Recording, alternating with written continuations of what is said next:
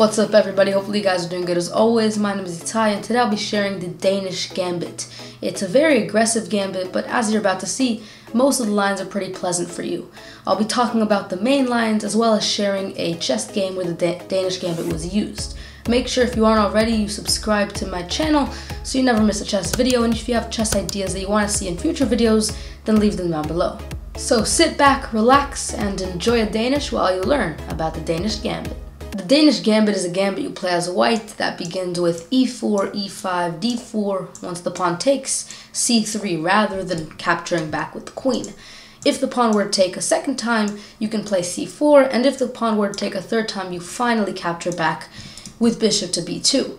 And when you gambit so many pawns so quickly, you need a lot of compensation off the bat. And here the compensation is very obvious. It's this doubled bishop pairing that are eyeing down these pieces here.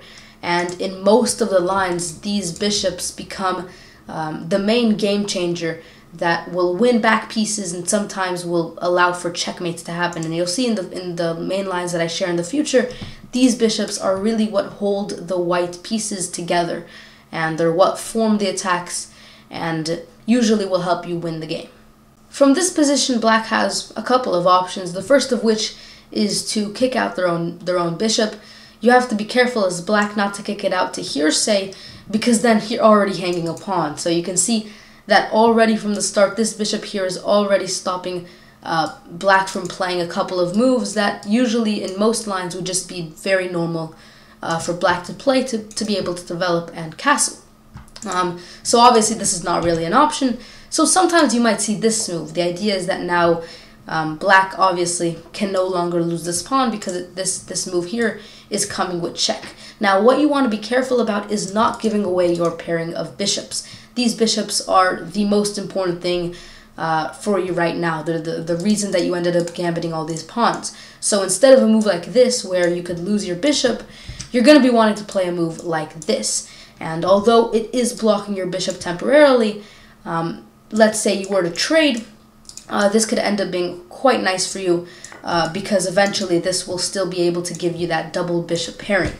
And if you don't end up trading, and let's say that black were to play a move like d6, now hoping to open up this other bishop, this knight doesn't end up being much of a problem because of the move queen over here to b4 or to b3. And now not only is the queen threatening to capture the bishop, but the queen is also threatening to capture this pawn, which will come in check, which leaves the bishop with really only one option, which is to capture the knight. So eventually you will most likely end up trading this knight, whether black initiates it or you initiate it with queen over here to b3. And once this happens, wow, is this a huge threat. You're threatening to not only still win this pawn with check, but now you're also threatening to win this pawn, which will let you then win this rook. So already you can see how powerful these doubled diagonals are, especially with the queen here. You're now threatening to win two pawns, and there's nothing that black can do to protect both of these pawns. So for example, if black tries this, protecting this pawn, you obviously win the pawn and eventually the rook. If black were to try a move like this, for example, maybe trying to stop you from winning this pawn, maybe putting pressure on this pawn, you can very easily just play this move as it comes with check, so you don't end up losing your pawn immediately and you still have time to react. And you know, you're just putting so much pressure on black that overall you're most likely going to win the pawns quite fast, and obviously if black were to ever really capture, they're hanging their own pawn. So even if you don't end up protecting this piece, realistically, you're just going to trade another pawn. So you can see that this has become very, very pleasant for you. Another move you might see as from black is the move c6. And with this move, black is essentially signaling to you that black would like to castle queenside. So they're trying to develop all their, queenside minor pieces. And the idea with castling queenside is to try to avoid these bishops threatening mate, right? If the king were to end up getting here and castling kingside, then these bishops would be very harmful. So the king is trying to move to the other side, and honestly, it's a good idea by black. I think this move is definitely the best, and honestly, there isn't really off the bat pawns that you can win like you did last time. Sure, you can try to form attacks but I would recommend to just develop normally. And like every other opening, first focus on castling and only then using your pieces to attack, because these bishops will always be here. You'll never really be able to, black will never be able to win them, so there's no pressure on trying to form attacks fast. So instead, you can just play normal development moves, castle, and only when you see fitting, then start attacking with your doubled bishops. Because once again, these bishops will always be able to attack with you. And there's a funny line, or at least a line that I think I should mention, which is this move.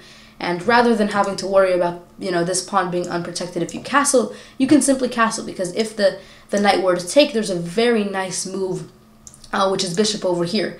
The king obviously will take, and then you can play this move and win back the knight.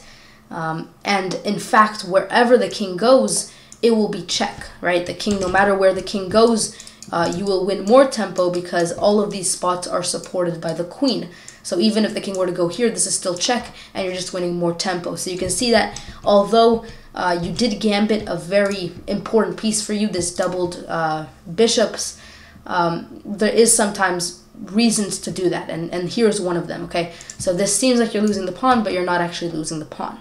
I wanted to just show a final example, which is actually a game that was played using the Danish Gambit, to just show you how powerful it actually is. Once the Danish Gambit is set out and we get to this position, which is the accepted position, black decided to play this move, which is one of the options we talked about. Make sure to block with c3 with the knight rather than with the bishop, because once again, the bishops are the precious thing for you right now that you want to keep and maintain.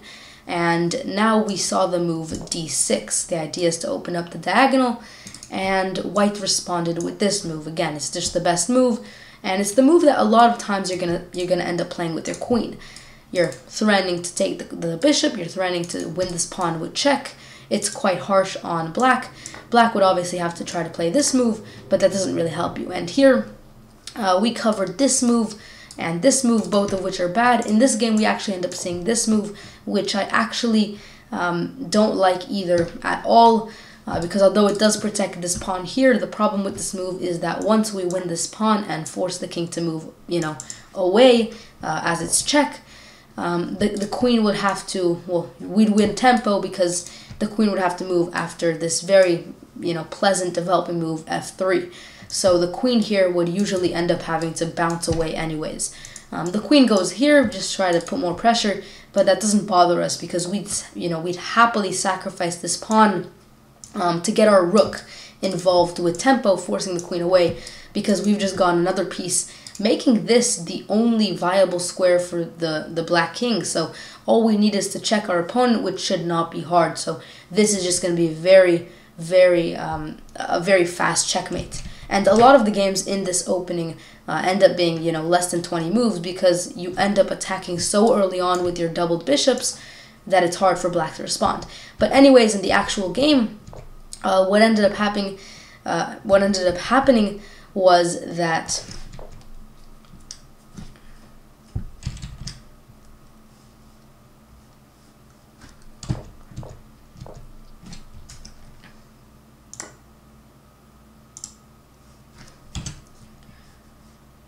in the actual game, what ended up happening was knight over here, trying to put the bishop away because the bishop is quite annoying, and white just, moved the bishop away, and that's not much of a problem for white right now because they still have this doubled bishop.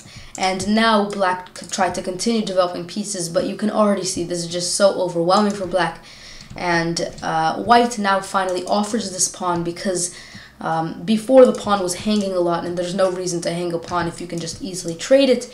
But notice that after black took, rather than taking with the bishop and therefore losing the doubled bishops that you worked so hard to get, black ended up taking with the knight. So make sure, never trade your bishops unless it absolutely is guaranteed to lead you somewhere very pleasant.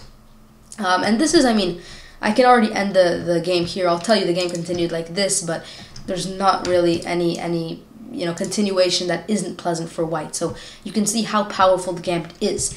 One thing I wanted to mention before ending off the video is that There is also a declined variation like every gambit.